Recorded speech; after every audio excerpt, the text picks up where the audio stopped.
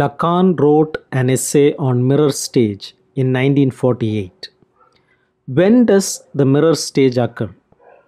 Lacan locates the mirror stage in the development of a child between ages of 6 and 18 months. In this stage, a child can recognize her own image in a mirror. The child exhibits a jubilant assumption of his specular image. Speculum means mirror.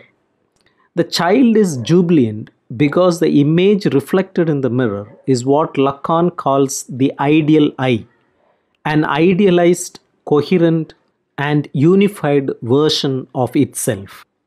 The child's ego is precipitated into the symbolic matrix of language, the symbolic order.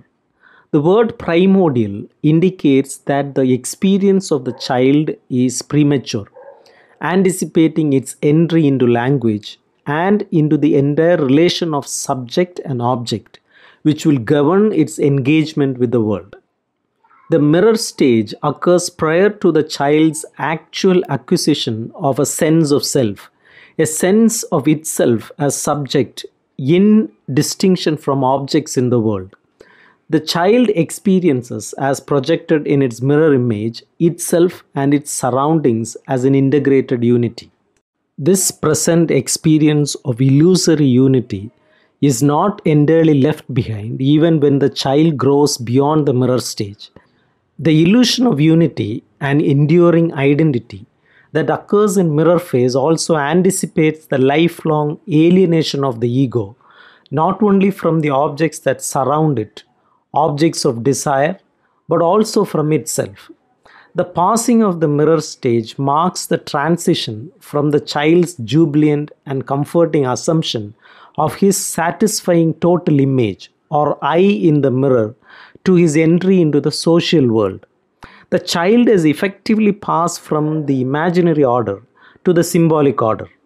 The child's knowledge or awareness will never be immediate, will never be based on pure experience, which precedes identity formation and the categories of subject and object.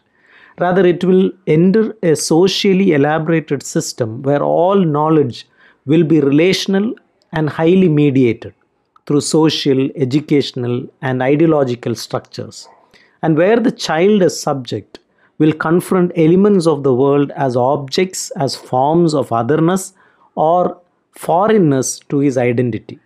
His relation to these objects will assume the form of desire.